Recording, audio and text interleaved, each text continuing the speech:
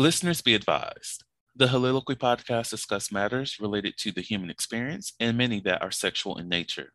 Due to this, some conversations may surround triggering topics such as sexual violence, self-harm, abuse, and much more. Please be advised, a list of crisis and psychological resources will be available in the show notes of this episode. With that said, let's get started with the show. Ladies and gentlemen, may I have your attention please as we go through the following safety instructions. In the event that there is a loss of cabin pressure, oxygen mask will drop from the overhead. Place the mask over your nose and mouth. Breathe normally as oxygen is flowing even if the mask is not in place. Be sure to adjust your own mask before helping others.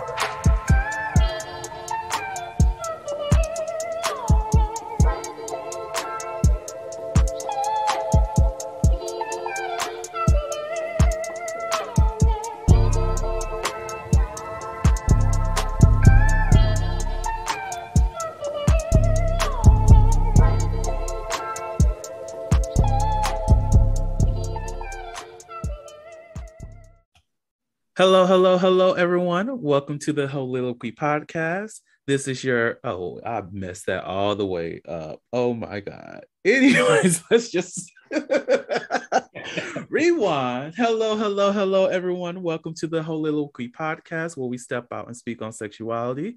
This is your favorite host, Vernon T. Scott, also known as Slaytor Jackson, and those freaky motherfuckers out there, Sebastian Adams. On today's episode, I am blessed to be with Tyrell once more, and we are talking about sexually transmitted infections. If y'all don't know what that is, that's also STDs. That is also things that you might catch when you're out here having sex. So to start off this, what were you about to say? Oh, no, I was about to say yes. Yeah, interchangeable terms. How you want to define, no matter how you want to define. Look, now to start off this conversation, let's start talking about the stigmas related to STIs. What you got for me? Oh, it's so interesting. For all of my TV lovers out there by now, guys know I've mentioned before how much of a TV fanatic I am. So I'm going to reference TV for just a moment. For anybody who is a fan of the medical drama New Amsterdam, they actually just recently had an episode where they dealt with the ER case of older adults in a kind of nursing home environment had a outbreak of gonorrhea. And the nature of the episode, it was funny at first because of the fact, obviously, the doctor of the show having to question these older adults about their sexual activity, knowing that depending on what kind of culture you stem from, you do not ask older, adults about their sex life. A lot of older adults even denied having a sex life, even though it was clearly an outbreak that was happening. And so the nature of the episode, if you happen to watch the show and things like that, you'll know that the doctor who was involved in this particular case, how she really thought it was a shame that older adults really, feel stigmatized by the nature of the fact that they don't feel comfortable in spaces to ask like sex questions. And so the nature of the episode, that's how it transpired. She got them all together and, told them to ask anything, so they asked questions about, is it okay after a certain age not to, use condoms? Is it okay, to still tell their partner, what it is that they're wanting? And, just all of these, kind of feel good topics when it comes to sex and sex education, because I think that that's a big misconception. Sex education doesn't stop, when you get to be, venture into adulthood. Sex education is throughout the nature of your life, because as we age, as our wants and our desires tend to change, so does the education around those wants and desires. So I just want to, just wanted to put that out there. If you haven't checked out that episode, definitely do that. Man, now you about to already have me on a whole ass tangent if the episode just fucking started. Oh my God, this is what we're going to do today, Tyrell. This is what the fuck we're going to do. But like you said, sex education is throughout your life. You should be learning about certain things related to human sexuality at a young age. What the first thing you need to be learning is consent, which is something that we're not taught. You should know bad touch, good touch, You should not be forced to hug people. You should have body autonomy throughout your life. But that's the conversation that a lot of people are not ready and willing to have. And I think in the nature of discussing, the nature of STIs, I think that a lot of times the reason why we don't have a proper education about it is because of how we have tended to learn about it. I know, speaking personally for myself, I didn't really have sex education in high school. Basically, we had like physical health class, and pretty much the main things that were discussed about sex were obviously the biological factors and STDs. So I remember, one of the distinct things I do remember is sitting in my health class, and all of a sudden there's one day we're in class and we're just being showed this slideshow of just like different pictures of different STDs. And I'm just like, but and I'm just, but what's going through my mind is that, okay, is like, is this all, so I don't know I don't know, it's kind of like, oh, if I have, unprotected sex, or if I'm in a situation to, where I'm having unprotected sex, like, oh, is this automatically just going to happen? What are the statistics, how does, STIs obviously affect self-identifying men, self-identifying women, or anyone in between, and it's just like all of these questions just, float around through your mind, but it's just like, oh, here it is. And without no type of context of anything. Nothing. Like I have to say, I had a very similar education, well, lack thereof, sex ed as well. It's like, I remember in middle school, we're just told, okay, these are STDs. I think about, that dream, that Mean Girls moment when they're, the coach is just like, you have sex, you get, you'll die. Yeah, exactly. That's essentially what what it is. So I'm like, in middle school, I'm like, okay, so you're saying if I have sex with somebody, you mentioned condom, birth, they just said the pill, you have the pill for pregnancy, and you have condoms, but you should be abstinent because, you can catch these diseases and whatnot. And I'm like, okay, but you're not really telling me anything. And that actually was, that lack of information is what got me on my journey of, where I am today, of learning more about sex, of learning about sexuality, learning about what these diseases mean. I should not have been in the 7th grade or 8th grade looking into health statistics about teenage pregnancy, because this was not answered to me in school, and I'm trying to figure out why the hell are these middle school kids coming around with big stomachs and pregnant. I don't know what's going on. Yeah, and that was actually, honestly speaking, just for my story, why I was never really a social butterfly in school, but a good part of the reason why I abstained from sex, in school, was because of the fact I didn't know, growing up, that sex was for pleasure. I really was thinking that sex was just for biological purposes. Mm-hmm. So I automatically assumed that, obviously before I knew I was attracted to men, I just had this mentality, the fact that, I thought that if I had sex, like what would happen if I got, a girl pregnant? Mm-hmm. Or, something along those lines. I was like, oh no, I definitely don't, want that. So that was one of the big reasons why I even abstained, from sex in school.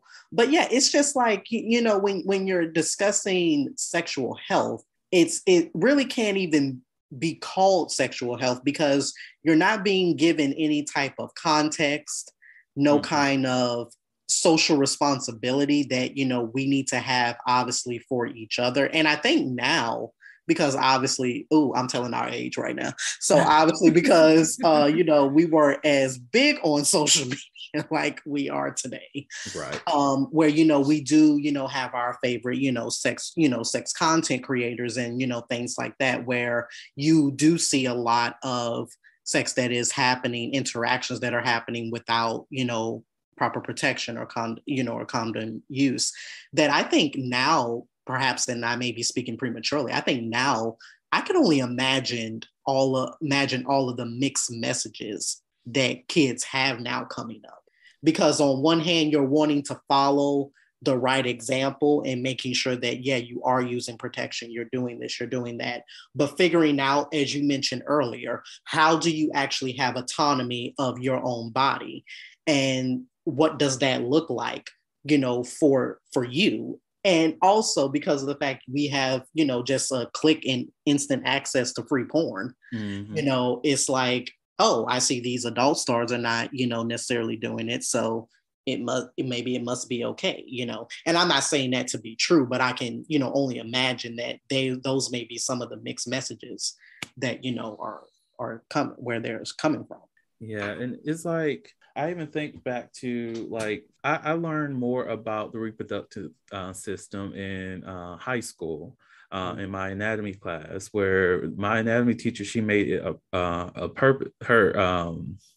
purpose to educate us properly in terms of how the body functions, but not necessarily to provide sex ed, which I'm not faulting her for, because that was not part of her job. Wow. But even just knowing that side of things, I'm still stuck on, okay, so this is how a person gets pregnant. That's great, but this is not telling me anything about the transmission of diseases, and we're not getting any value there. And I think the first time I actually got anything that dealt with statistics and how it impacts populations was when I got into college. And even that presentation was more so shaming people about having sex and actually educating them about having sex. Like, if anybody who attended my meeting, the meeting that I was at for in college, they would have just been disgusted to even be sexually interested in any person that is from the city of Macon or lived within that community, because the slideshow that they're presenting us is, oh, this person whose entire, like, their penis pretty much decayed. They suffered from this disease and they're of this community. And it was a Black person, spotty too, which even made it even more offensive in my eyes. But it's like, so you're telling us that we cannot be out here on these streets hooking up with these people because you're telling us as college students that the community that we're in is unsafe, most definitely to engage in sexual activity with. So you should just stay on campus, pretty much. That is what you told us. Yeah. And I think, even for my college experience, it was kind of like I went to, a small, kind of like HBCU. And I remember like during freshman orientation, as they were talking about, developing relationships and, things like that, they were like, be careful about who you decide to engage with, because, being at a small college, word spreads. So, your business is not just, your business. And I remember whenever they had the sexual health vehicles and programs, they used to come to, do like the HIV testing and, things like that, that was even before, obviously, I was sexually active. And the thing is, just as an adult, and even just, not necessarily, obviously I wasn't sexually active at the time, but I just always felt an enormous responsibility to know my sexual status, sexual status. So it was always a trip, because me and some of my other, people who I used to hang with, we would, stand by the truck, waiting for our turn. And there would not be like a line that was forming to, make sure that, you're getting tested and things like that. And, we kind of had like the inside joke is like, yeah, considering we know certain people's business, like they need to have a lot more people around a word, and it's not even, like you say, it was not even necessarily about shaming, but it's just the nature, I think, the messages of shame, as to say, like, if you have engaged, with unprotected sex, or you have engaged with somebody who has had multiple sex partners, there is this, kind of connotation that, oh, like that person is dirty. The Holiloquy podcast focuses on the variability of sexual expression. When it comes to sexual expression, we often depend on pornography to illustrate how one must perform sexually. For those who have not learned this by now, the stuff you see in porn is not real. Pornography provides a singular perspective of sexual expression that is not often the reality we see during our own sexual encounters. The Holiloquy podcast is a conversation that takes you outside of the compressed box of what many know about sex. Some of the topics we discuss includes kinks, condom usage, status disclosure, and past sexual experiences. The Soliloquy podcast steps out on sexual norms and recognizes that the norm is not the only normal. Subscribe today and join the conversation. Partners, there is this, kind of connotation that, oh, like that person is dirty, or, like something, along those lines. And then if you have engaged with that person, it's like now you don't want to take accountability or ownership that you have a role, that now you have a role in this. And more often than not, you need to be getting tested, you need to be getting tested more. And it's not, as we're talking, it's not coming from a place of shame. It's coming from a place of knowing.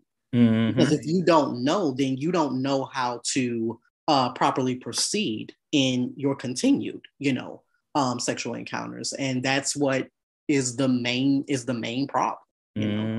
Because I know there's so many people who are out here like, I don't have any diseases and whatnot, and I'm like, okay, when was the last time you were tested? And their last test date was like 6 months ago, and I'm like, you're too active out here to just have that be your last one. Right. And it's not to shame or anything. It's just, if you know that you're having frequent sex with people, exactly, and different people at that, you should be testing regularly. Right. You should not just be relying on just one test result from 6 months ago to still be accurate today. That's not how it works. That's not how diseases work. That's not how life works. Right. That's like, oh, I got paid let's say I got paid $2,000 6 months ago. Do you still got that $2,000 today? No, it depreciated more than likely. Exactly. The same thing happens with your health. Things change on a daily basis. Emergencies might pop up, or exposures might come up. You should treat your health with importance. You should be out here getting tested regularly. And we also should be having the conversation, sometimes, sexual transmission does not necessarily just even happen through sexual contact. If you have been exposed to, people, if you are or have been exposed to people who are doing drugs, as far as needles and, just other, types of, equipment, such as that, it could make you more, susceptible to, certain infections, so that's a conversation that, doesn't, get had as much, either. And then especially as, I think we're moving into, I want to say, like, not necessarily drug induced, but, you just, you have your recreational drugs, of course, but then, of course, you have your hardcore drug use. Yeah. And depending on who it is that, you may be engaging with, that may be a concern that, you need to take very much into account. Because a lot of people don't think about what their recreational drugs do to their body's immune system on a regular basis. Is it actually strengthening anything, or is it weakening it? I think alcohol is one of those drugs that actually weakens your immune system. Don't quote me on that. It's been a while since I looked at this, but I really do think that is one of those that weaken your immune system. So if you're out here having drunk sex, unprotected sex on top of that, you don't have a strong enough immune system to be combating anything. So you should really be worried about what you're doing in those times. Exactly. So it's like, because even when it comes to the shame that some people may have, about being clean or dirty, whatever the case may be, what steps are you actually making to ensure that you're not giving somebody else something? Exactly. Like, just because you got tested for HIV, are you doing a full panel? Do you know if you have HSV1, HSV2, even though HSV1 is not considered STI, and HSP, herpes simplex virus. There we go. HSV2 in one, they're pretty much the same thing. But it's like, how in depth are you going into your study of your own sexual health? Exactly. Another thing that that you brought up in our discussion for this episode was anal health and HPV. What do you have to say about that, essentially? I think that if you are going to engage with the nature of anal sex, there's obviously certain precautions that obviously that you need to take. Obviously, we kind of know the process surrounding douching and just things like that, which I have heard doctors have gone on record to say, because I think when it comes to anal penetration, I think it's one of those things that you do want to douche because the fact that you want to be clean, you feel like obviously being clean and things like that, and there's nothing wrong with that. However, I do know that many medical professionals have gone on record to say, like, but just be careful, because if you're doing it too much, you can be upsetting your actual intestines and things that have to happen naturally with your body. And even as I was reading, a couple medical professionals were saying that a lot of times with anal penetration or anal sex, it's really a fear of something happening. Because if you think about your body and your health system, it's kind of like your body does a natural job of cleaning you out. So when you consistently mess with that, that can essentially pose problems. So it's kind of like to be clean, a simple routine of bathing, soap, water, like it does the like it does the trick. Like you don't need to have kind of out there measures. Now I do know that there are also or kind of like herbal supplements that don't harm anything. Actually, I, for one, even though I don't engage with anal penetration off too often, I do like taking, which I do have. I have a supplement which is the Pure for Men capsules that kind of regulate like those organs in those areas. And they also have other nutritional kind of aspects.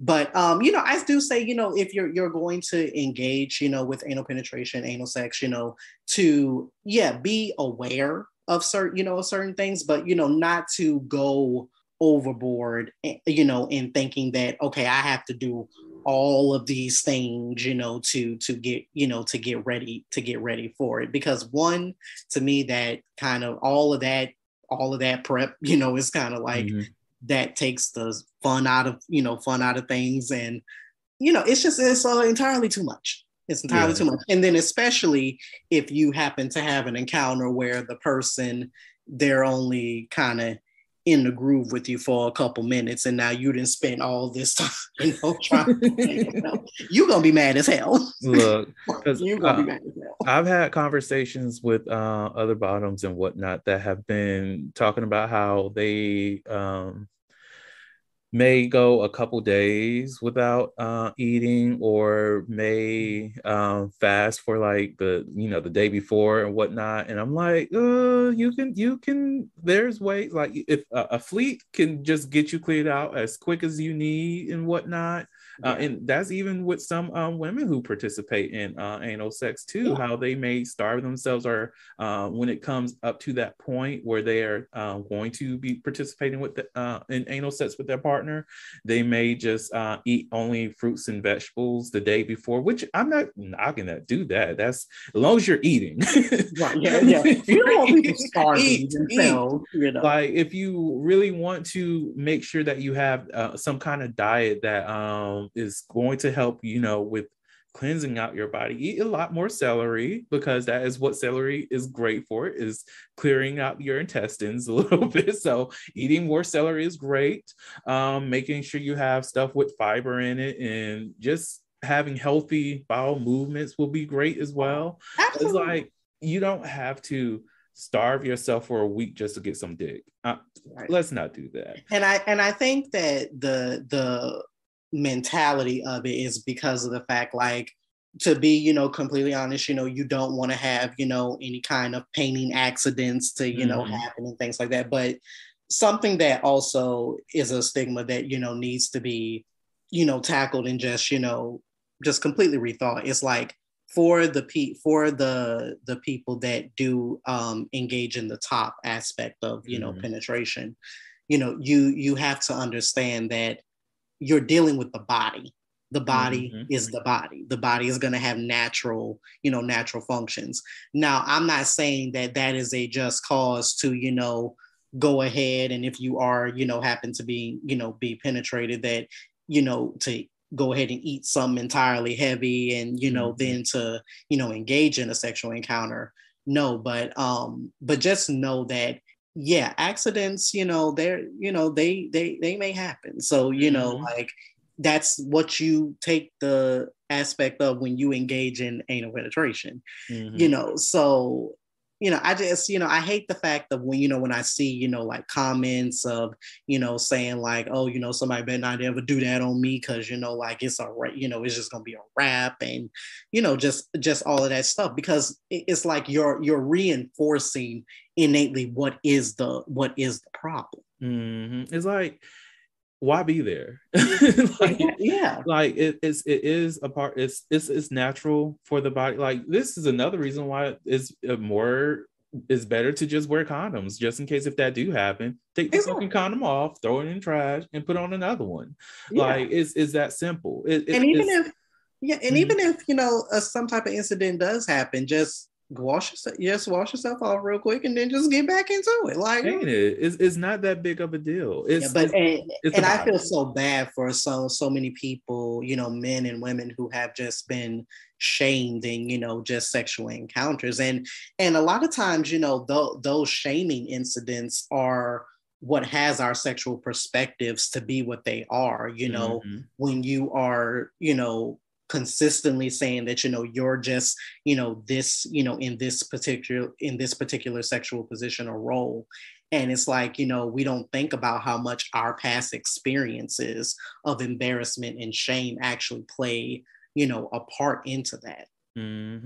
That's like even the other day I was just scrolling through some profiles and whatnot, and I saw somebody who's like, you have to have tip-top hygiene, make sure you clean out and all this other stuff. And I'm like, okay. And on this same person's profile, I think had top, was top, whatever. And I'm like, so I get what you're trying to say here, because hygiene is important. Like if you, of course. And of course, there's those kinks that is a little bit more on the rustic side of things. Not shaming y'all do your thing. But it's like, what are your hygienes like? If you're over here trying to coach other people on that, they have to have pristine hygiene. Some of you people who consider yourselves tops don't even know how to shower properly, and you're trying to tell somebody else how to behave with their body. But don't you always find that though? It's like the people who have this laundry list of things that are a necessity, like you act like your shit don't stink, like so it's like you're not the picturesque person either. And then those kind of profiles, it's like it's so vague, because it's like when you say top cleanliness or top hygiene, it's like, well, what do you particularly mean by that? Because everybody has their own natural body scent, their own natural odor. So, I would even prefer if you said that, oh, like I prefer women or men who smell like lavender, or like they smell like this particular fragrance, or something that is attractive to you, because at least then that way you're giving somebody, oh, this is like a turn on for them, in some sort of way or fashion. But it's like when you make comments like that, it's like, what are people supposed to take for that? And then just because they're with you, they may not think that you're the pillar of good hygiene. Right. Really? Like, I know even for myself, when it comes to, because I'm getting out of that stage of using deodorant. I still use like a natural deodorant every now and again, but I like essential oils a lot better. And that I also like my, because I'm not out here sweating up a storm for one. So, and since I'm in mostly highly ventilated areas has nothing but cold air blowing out, I'm not sweating up a storm. So I continue to buy deodorant for nothing. But of course, I essential oil myself up because I love the scents that I have. But I'm like, if you are talking about be in top hygiene, and if having hot and sweaty sex, and I start to get musky because of that, so is that now I have bad hygiene? Right. And then knowing, like you say, like everybody's natural body is different. So everybody is gonna sweat in more places than others. You may have places on your body that may have a particular odor. And it's not to say like, oh, like because that is present that, oh my God, like you're a dirty person, or, like something like that. And that, because that, if we even think about, like there was some, a lot of talk within like social media, I believe, like, correct me if I'm wrong, I believe it was like with like Ashton Kutcher or, something like that, where they were talking about like the whole bathing aspect, about like not necessarily bathing, like washing your legs, that thing. Or something like that. And I remember when I was hearing it, I'm like, when the outrage started, I was like, okay, like this is being blown way, kind of like way out of proportion. They are not saying like they don't bathe, their children or, anything like that. And even again, going back to medical professionals, like they say, if you are not like in the gym or have some sort of job like in construction where you are constantly, like sweating and, things like that, technically speaking, like you could, go a day or so without and you're still, and it's not to say you're a dirty person.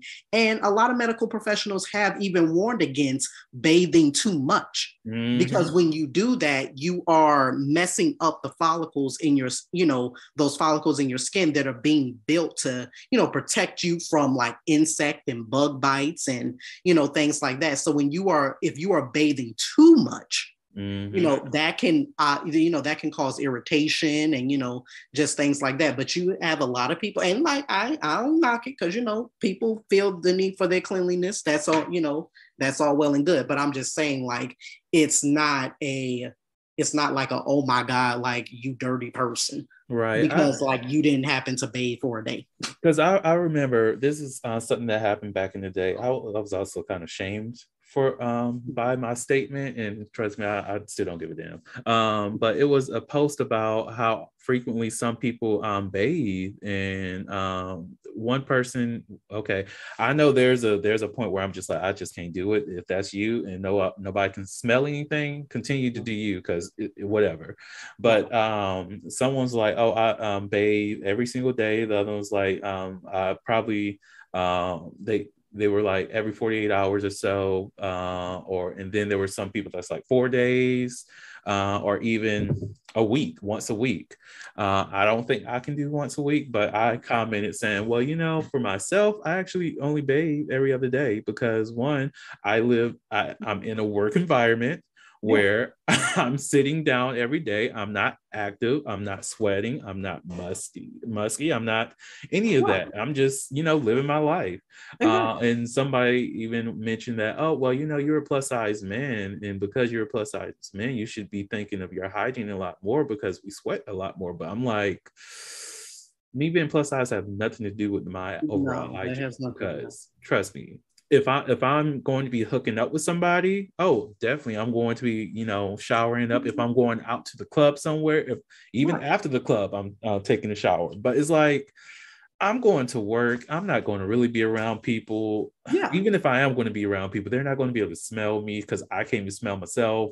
Like, because if you smell yourself, other people can smell you. So it's like yeah, and that's what people don't recognize. Like, everybody's body is different. So you may need to be someone who, bathes a lot more frequently because of what it is that you do. But like you say, if you are someone that, like, hey, like 4 days out of the week, I'm not really even by anybody, I'm inside. So, because I'll take, the fact that you share, I mean, even just for myself, I mean, yes, obviously I do, bathe frequently, but it's one of those things where, yeah, I may take an actual bath maybe every other day or maybe every 2 days. And in between those days, I may be like taking like a quick wash off, to wash, like my important private areas or, something like that. And of course, like if I'm going out or something like that, of course I they, like you say, if I know I'm going to be around, people, things like that. So I do, definitely see what you're saying. It's kind of like, if it's not getting to a point where it's like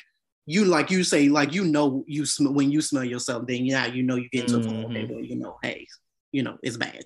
But it's like everybody's body temp, body's older, it's very different. So it's just, I just like, people just calm down. Worry about your own body. Everybody needs to just worry about their own body. But I do know the fact that it does become a problem though. I have a very close family member of mine who I won't mention, but she is very sensitive to smell.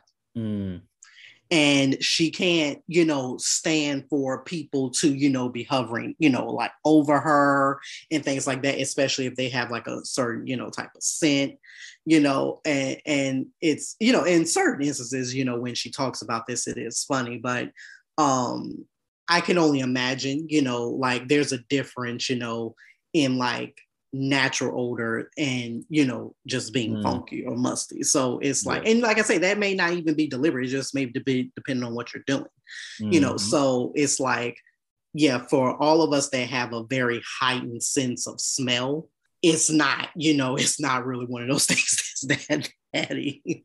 Look, I will say, most definitely for those people who are out here working out, most definitely myself, because look, every day I work out, I'm taking a shower because but please, if you know that you have a pungent body odor, and I don't mean that in a bad way, sometimes just running something up under there to relinquish that odor a little bit is good, because sometimes I'm not trying to wake up and just automatically smell some onions in my room. I'm not, like, no shame, but it's one of those things. But it's like, even when it's like working out, like there's been sometimes I will come home after I worked out and my clothes don't even have a smell to them. It's like, I'm still taking that shower, but it's like things like that. And I think that we're so subconscious about that, even being young, because I remember the one thing I hated in high school was that, because I went to a high school where you did not have to necessarily engage, with like group activities or anything, but you had to dress out, so dressing out was a part of your gym grade. And I remember, especially in the boys' locker room, for whatever the reason, they would like get change from, their gym clothes, but instead of just letting their natural, kind of like body odor, just linger for a period or two, they would get in the locker room and spray all this damn Axe body spray. And I'm just like walking into that, it's like, oh my God, I'm ready to pass out. Because it's like, y'all are really not understand. And I'm not, and I trust me, chemistry was one of my worst subjects. But I know enough to know that when you are mixing sweat and to me, Axe already stinks anyway. Just personally, my opinion. It's strong. And when you are mixing those two scents together, it's just like atrocious. And I always used to have in my head, I'm like, guys, y'all really weren't doing anything like too much. Y'all were throwing around the football in the gym or playing basketball or whatever, like letting your natural body odor just linger. Natural body odor does not stink. Like, it's not a stink type of a smell. You can smell it, but it's not like a stink type of a smell. But by you spraying all of that onto, now mixing that Axe with your body sweat, it's like, now you do stink. Now I'm triggered because I remember working out and trying that once, and the under my arm burned so fucking bad. I was like, I would never do this again. No. Like, why? How the hell did y'all do these all these years? No, I'd rather just rinse off my fucking piss and just be great. No. I can't. Like, it brings back such terrible memories. Like, that's another reason why I just prefer just to do essential oils or just not wear deodorant these days, is because, one, I realize when I'm just walking around the track or exercising or doing something light and I just leave, I might have my little bit of oniony smell going on, but it's like you said, it's not that strong, it's not that heavy, and on top of that, like just in general, it's nothing that I actually like. For some weird reason, I smell better than I did when I was using a lot more deodorants and sprays, versus when I'm not using them and just using like a essential oil. Yeah. And something that, and especially particularly speaking, specifically to men, but this can, be applied to anybody. As you get older, you have to get to know your body and know that not all fragrances are going to be for you. Not all lotions are going to be for you and things like that. So you really have to find things that are good to your skin. I take that, as a high compliment. One of the compliments I always get about myself is that people always think I have like good skin. So I'm like, oh, thank you. But it's one of those things that, that's a process. There are certain type of lotions that you can apply if you have, particularly dry skin a lot. There's particular, fragrances. Like I know for myself, I'm a smaller guy. I'm only 5'3". So I don't like strong colognes, because to me, it doesn't fit with my body type. So for me, as far as fragrances go, of course, I love cologne, but I love colognes that have a little bit more of a lighter scent, because that goes with the nature of my height and my weight. So, and a lot of times people don't think about those kind of things, that not all fragrances are going to appeal to your body. I know, like for myself, I don't like, Polo. There's one Polo that Polo fragrance I have. I love it. It actually smells really good, and I do use that every now and again. But I prefer lighter smelling fragrances, as well as like if I'm going to the store to just get something and it's like categorized unisex, female, masculine, whatever. I'm more on the side of like the feminine perfumes that are a lot lighter smells and are even something that's more of the unisex than I am of the masculine sense, because those things are just way too strong for my nose. Yeah, they're way too strong. I don't care that much. I don't want you to know that I'm up in this bitch every time I walk into the room. I don't care. I don't need that broad brazen announcement for y'all. I just want y'all to know, look, a nigga just showed the fuck up, and you already know what the fuck is going on, and that's it. Exactly. And so so I definitely, as a PSA announcement for everybody out there, get to know your own body. And just because something may smell nice, just because something may smell nice doesn't mean that it will necessarily smell nice on you. So that's why it's important to have people in your circle, no matter if that's your family or your friends, to be candidly honest with you. Like, hey, do you like this? Do you like this scent? Or something? Because I'll be the first one to tell you, like, oh no, I don't particularly like that. Or, I'll be like, oh yes, that smells wonderful. Right. So definitely get people around you that will tell you the truth. Like, I need y'all to tell me if I'm out here, sweating like a sock. Ain't it? Now I will say I definitely found my fragrance, because I got way too many comments like, ooh, bro, is that you? You already fucking know. Thank you. I'm smelling myself. I am. But get a whiff. Oh my gosh.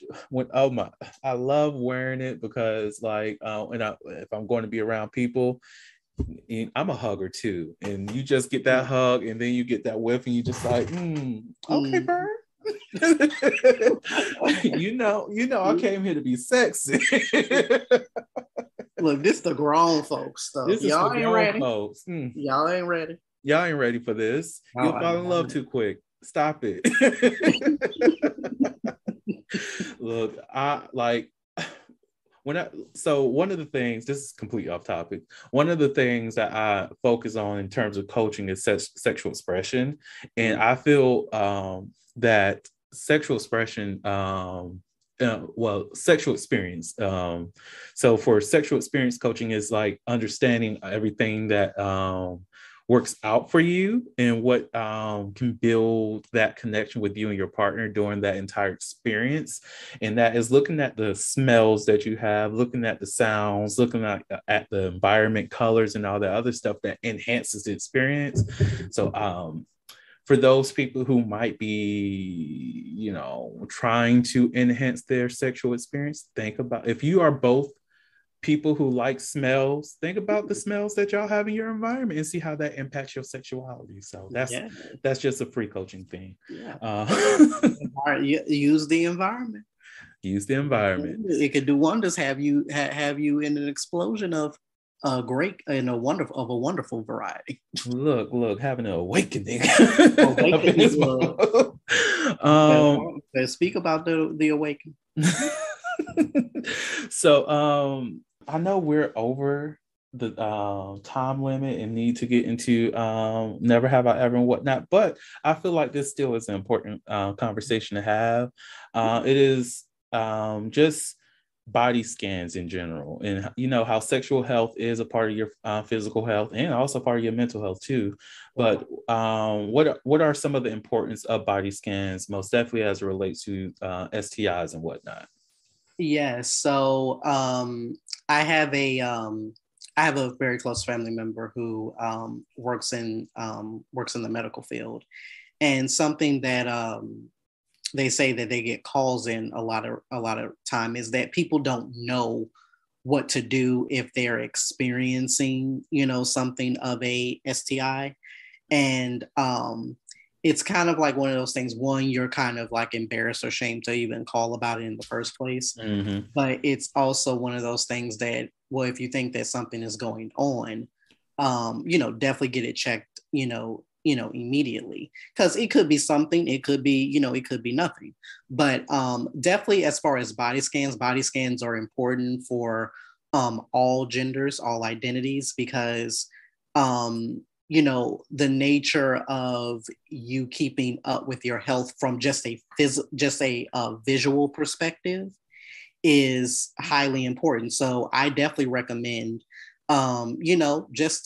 that's why it's important, to feel on yourself, not just for pleasure purposes, but, just for health purposes as well. Feel around your arm, feel around your thigh, feel around, your private areas, just to, make sure that, you're not, see if there's any bumps that are forming or lumps or, those kind of things. If it is something that is forming that looks a little bit minuscule, it's a prominent thing in Black culture, put Vaseline on everything. So Vaseline be working though. I say, try Vaseline at first, but definitely if you notice, something that is becoming a lot more prominent, or you're getting like a lot of bumps in a lot of places, or something like that, something that you can clearly see that is not right. That also goes for like certain types of itching and things like that, of course, for certain areas, burning sensations, excessive discharge, yes. So yeah, those are like things that you definitely want to be on the lookout for and to watch for. So body scans are not just for breast cancer, it's for everybody. In breast cancer is not just for women or vulva owning persons, it's for everybody. When it comes to STIs, definitely, like you said, look at your body, look for patches of bumps, look at random bumps that's forming on your body. Definitely with the discharge is normal, people. It is normal, because I know there's some people who's just like, okay, I don't understand what the hell is going on here. Why is this like this fluid leaking out of my body? It's okay. That is something normal, most definitely, if you are a vulva owner. But excessive discharge, when things are either discolored, looking a little bit different, or if it's increased in flow, then definitely look into that. And I do want to say it's also important to, because I know every year when I have my yearly physical, of course, and this is why it's important to make sure that you have a PCP that you're comfortable with a primary care physician, because when they make you do like your blood and your urine tests, sometimes when, especially like for urine samples, you may not be able to see it because of the coloring. But sometimes, and it's not to, scare people out there, but just speaking personally for myself, I have had times where there's been like some blood in my urine. And it may be because of the fact, you're not drinking, maybe enough water. It may be something else, but it's something that if it does cause a nature of a concern to, just monitor, it may just be something small and, hey, you just need to be drinking a little bit more water. Or, if it doesn't really give cause for concern, it may, be because hey, you need to do a little bit of this more. But definitely don't discount the fact that just because you don't happen to see something in certain regards, that something may not be happening. So in those instances, it is, I'm going to say, depending on how often, you need to visit, a primary care or, health medical professionals that, you're comfortable with. Just make sure definitely in an annual visit that you are wanting to make sure that you're doing regular urine samples or blood tests and things like that, because those are the quickest ways to know if something is going on. Amen to that. On that note, let's go ahead and bring out that never have I ever shit. Oh my God. And I'm just going to let you know now, while you were talking, I picked the card and I did read the card and it went there. Okay. Are you ready? All right. I'm ready. Let's do it. So it is never have I ever tasted my own cum because I wanted to know what it tasted like. Oh yeah, I have. I have as well. Yeah. I think that's natural. I would say it's natural too, because you need to know what it tastes like. If you out here thinking other people need to taste it, taste your own. If you don't like the taste, what you need to improve that taste, because other people are not going to like it. Yeah, and I mean, even in like sexual conversations that I happen to have, like I will say that I'm not necessarily a big cum person. Like I don't necessarily even like my own cum on me, but it's just like, oh yeah, definitely. I mean, yeah, I think that's just part of natural curiosity. Like you want to know, what it tastes like. So right. So taste your cum, people. Taste it. See, enjoy your own fruits. It's your seed. Love it. Exactly. So I'm going to do a would you rather. So this is actually interesting. Would you rather accidentally send nude photos to your ex or accidentally send them to a neighbor? Accidentally send nude photos to your ex or to your neighbor. Let's see. I guess I would rather send them to the ex, because I just have the feeling like the ex is like, more than likely, if they're an ex, they've already probably seen me anyway. So it's like, it's not going to be anything that's a big deal. Depending on who the neighbor is, though, that could be a little bit creepy-ish.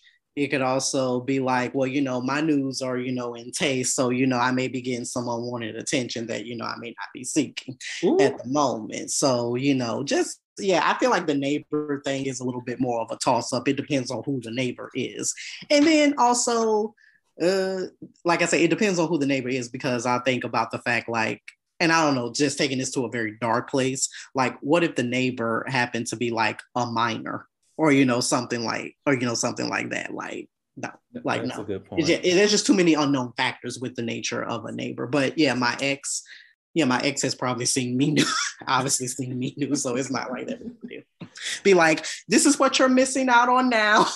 Stop. I upgrade a little bit, still fine, just a little bit extra on that. And shoot, you never know, I may have sent it on purpose. Just I'm done.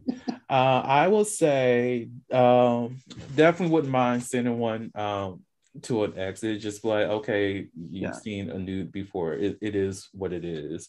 And I'm also with you. It depends on the fucking neighbor, because I do have a couple neighbors that I'm just like, you know what? If the interest a line. Let's Yeah, go. Let's see what the fuck. Let's yeah, pop some shit off and pop things exactly, off multiple times. Like exactly. firecrack popped off. Let's go. What's Yeah. up? Yeah, because on that flip side, you like you say, you can have that neighbor where it's like, we can get this on and popping if we want to take it there. Look, pull the fuck up. We're in the same neighborhood. What's up? Like ring that bell.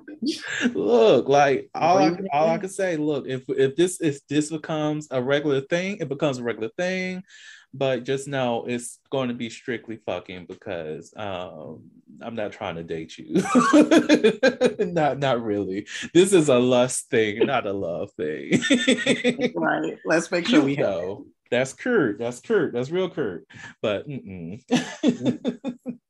would you like a sex question? that. Sure. Let's see what it's talking about. So, what's your policy on having sex under the influence? Ooh, it's policy for having sex under the influence. Still that there needs to be consent that is involved.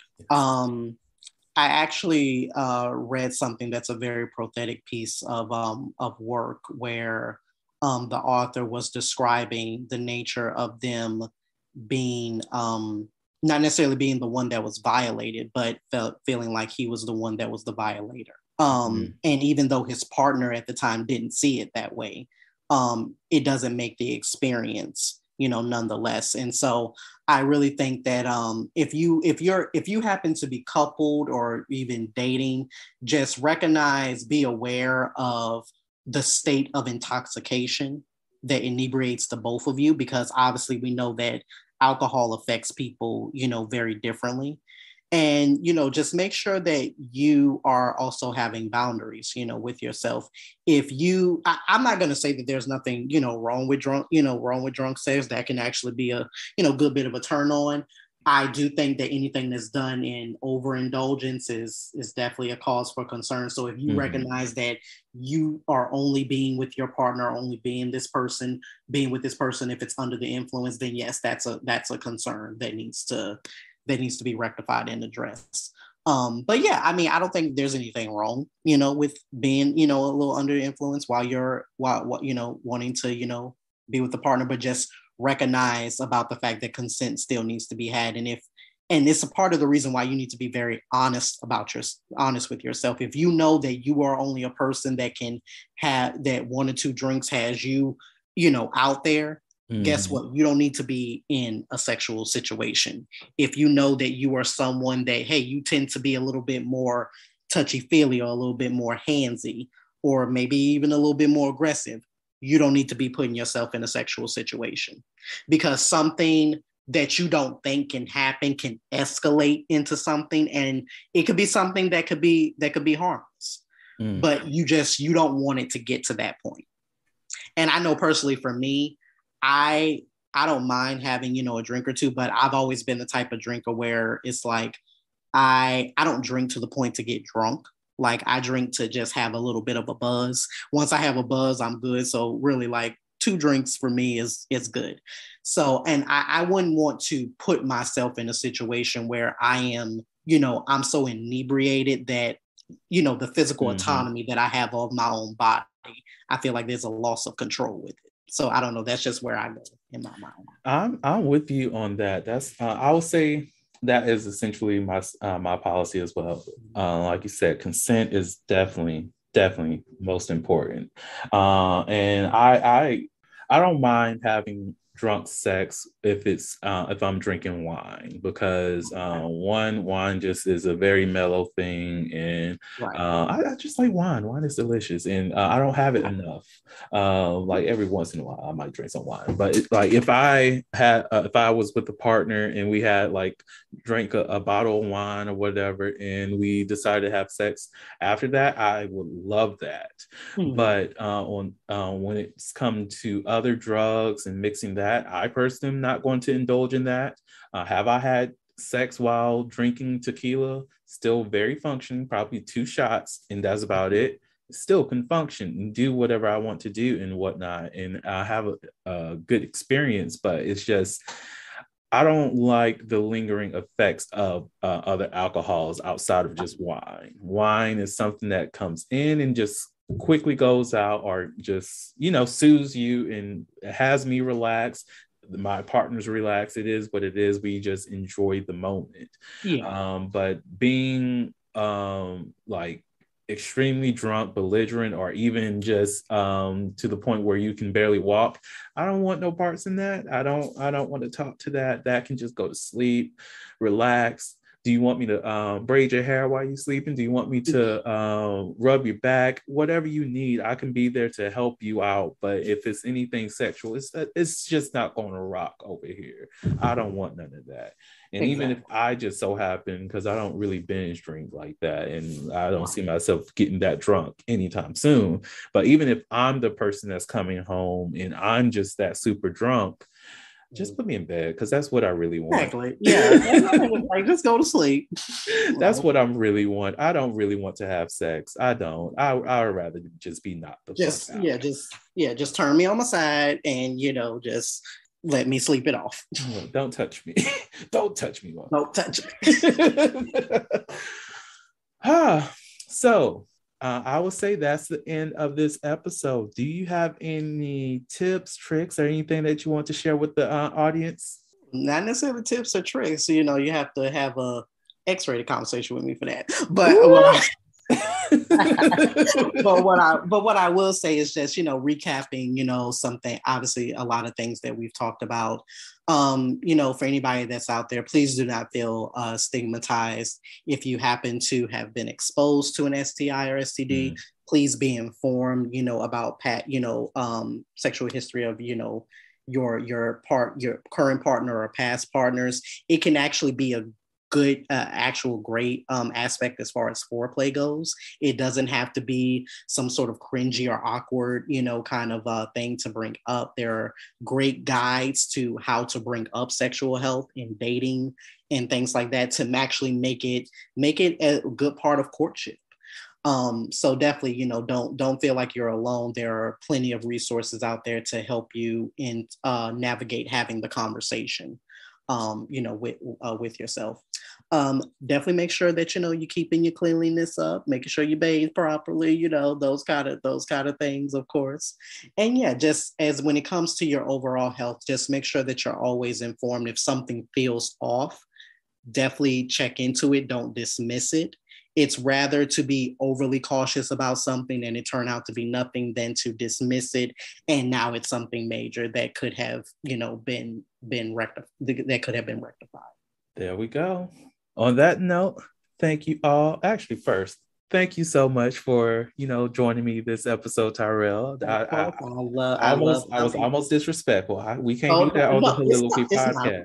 It's no worries. I always love coming, and thank you so much for having me. So thank you all so much for listening to the Soliloquy podcast, where we step out and speak on sexuality. And just in case no one else told you this today, you are beautiful. You are worthy of happiness and joy. You are enough and then some. You may not live up to the expectations of others, but that is okay. You are only required to walk in your own shoes. May each day you live lead you towards abundance. With that said, love you all and see you next episode. Bye. Thank you for listening to the Soliloquy podcast, where we step out and speak on sexuality. You can subscribe to the podcast through your favorite podcasting app and find us on the web at www.soliloquy.com. That's www.heauxliloquy.com. Share the podcast with your friends and join the conversation.